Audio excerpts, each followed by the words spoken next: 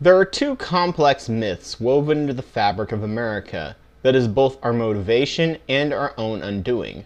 The issue is mostly in confusion between concepts that often overlap each other and often end up meaning the same thing in many people's minds. Or they will take a definition, divide it in half, and tie one half to a positive definition and another to a negative definition, creating a completely new language. The first group of definitions I've found in my discussions on YouTube that many confuse are invention, science, and engineering. The fact that they overlap and are integral and require each other to exist is why they're often confused and lumped together, and from them there are some very dangerous misunderstandings. Science is a method to determine what is true by very strict, meticulous rules of observation and repeatability to prevent jumping to the wrong conclusion or collecting faulty data leading to misinformation and misunderstanding.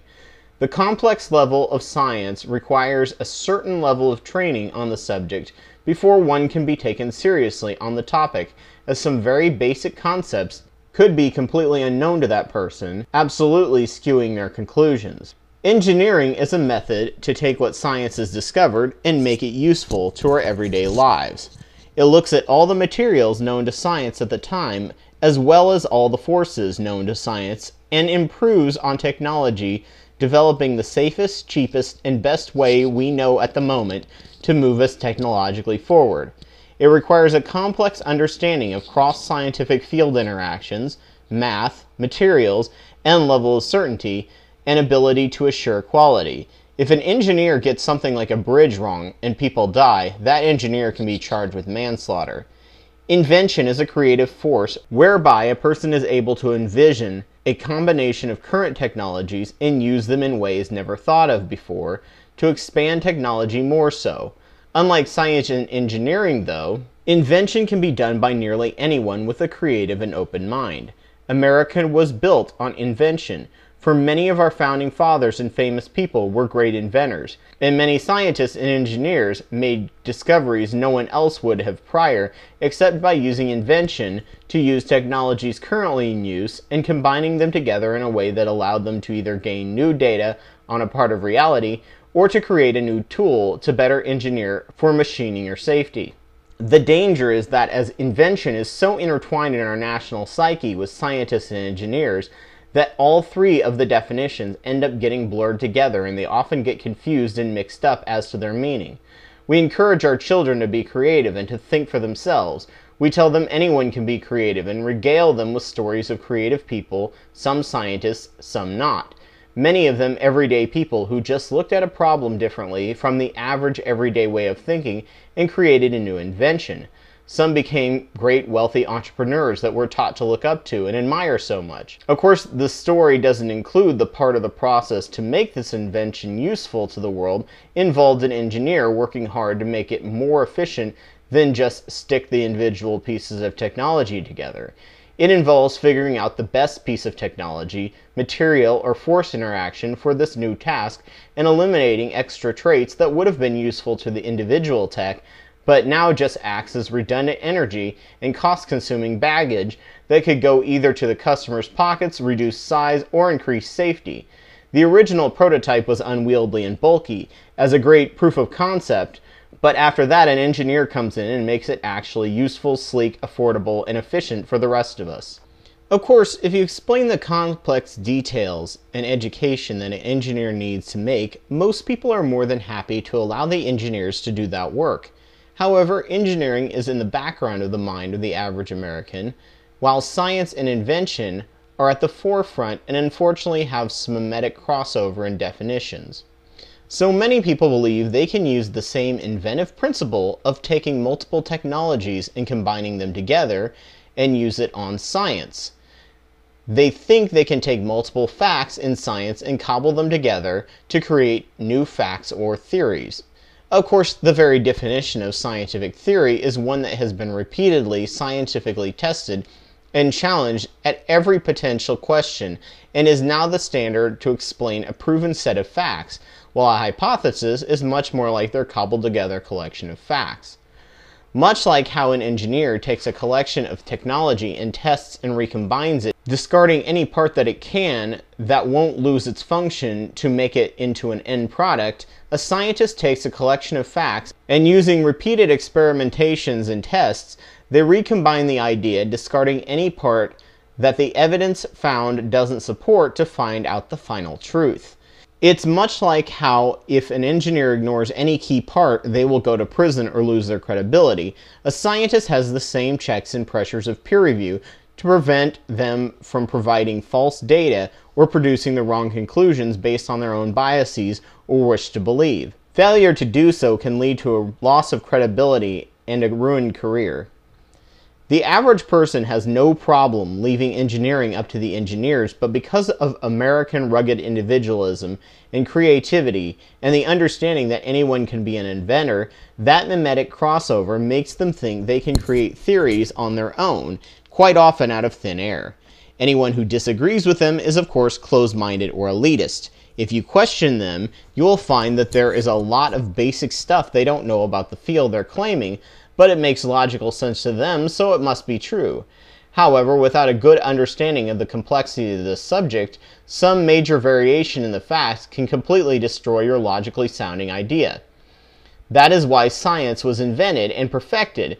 There are many amazing, completely logical sounding ideas out there, so we have to test them against reality to find out which one is the true answer as opposed to the many false but equally logically sounding ideas. Pseudoscience is nothing more than that crossover of invention and science in all the wrong ways. Many scientists even don't understand this and will buy into or create logically sounding hypotheses that are not in their field of knowledge and education, and the fact that they are a scientist sadly lends credibility to the average uneducated person, and they'll swallow it too. That scientist in that field has just little more ability to make claims about another field as a person on the street, but because of that crossover confusion, many will continue to perpetuate pseudoscience. Of course, this brings us to our other collection of American definitional myths, and that is intelligence, education, and experience. Intelligence is the potential one has to learn, retain, and understand a topic, and to unlearn it if need be. Scientific education is a standardized system of teaching information to attempt to ensure that a person has the information and knowledge level and skill ability to make experiments and analyze data so they can make hypotheses, test them, and run them through the rest of the scientific community via peer review to hopefully be able to confirm it as a theory. Experience is a level of repeated activities over time that one gets to experiment with and gain a deep understanding with that activity or field of study. However, America, and often much of the West, is fixed on intelligence and confuses it with education and experience. If you try and ask a person making a claim what their education is, they often get angry because they perceive it as you saying they're uneducated and therefore unintelligent. Education and intelligence are two completely different things. However, since people with only a certain level of measurable intelligence can move forward to further specialized education, they make the leap that you're calling them stupid if you tell them they are uneducated about that subject. These days, when I'm trying to make an argument, I make sure to tell people, you show that you're intelligent enough to do the research on this subject, but you're demonstrating that you're too lazy to do so. This hopefully reduces this leap of insult.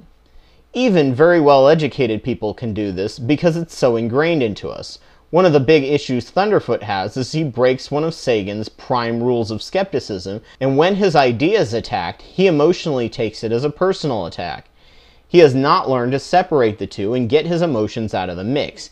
It's very hard to learn to overcome, but if you want to be right, you cannot take an attack on your idea personally, or you'll shut down your reasoning skills with emotion and latch on to your possibly flawed idea even stronger because it's now a part of your identity. In America, intelligence is thought of as an innate essence, and we're praised for it if we get the right answer being told we're smart. In Asia, intelligence is an uncontrollable factor. It's something you may have, but you didn't do anything to earn it. So they focus their praise on hard work. Hard work can also make you smarter, and they are praised for how much they struggled.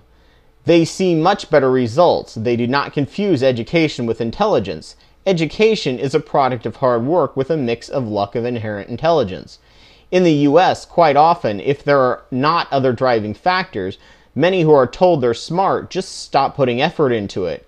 And when they reach something that is difficult for them, they feel stupid and they will often have their ego damaged and give up. In Asia, teachers will purposely give their students assignments just beyond their level of understanding. And since the students are trained that hard work is why they succeed, they can work hard to overcome that barrier, while our students, in an experiment mimicking this practice, give up nearly immediately, saying, well, we just haven't covered this yet. Of course, let us not for a second fall into the delusion that Asian schools are perfect. There is a high level of stress in many of them for success in terms of suicide, and many teachers realize that quite often these schools are set up to make these kids use their hard work to memorize facts and never deviate from these facts or question or be creative. It's why America still has the highest backlog of patents in the world just waiting to be processed. Each one of us is trained to be an invention-producing machine, though many of us have not been trained to work hard to bring these inventions to fruition, and why they are programmed to be a well-oiled knowledge machine. Just imagine what our world would be like if both cultures learned from each other, taking the inventions of learning of both cultures and engineering them into a hardworking and highly creative society to know their limits of their competence on a subject, and don't take an attack on their idea as personal. As Edison said, genius is 1% inspiration and 99% perspiration. We would be a planet of geniuses who understand what definitions mean instead of mushing them together and thinking we can do exactly what a scientist in a particular field can do, since anyone can be an inventor, and since we are smart, we are just as qualified in a field as someone actually trained in it. Pseudoscience would be extinct in a generation.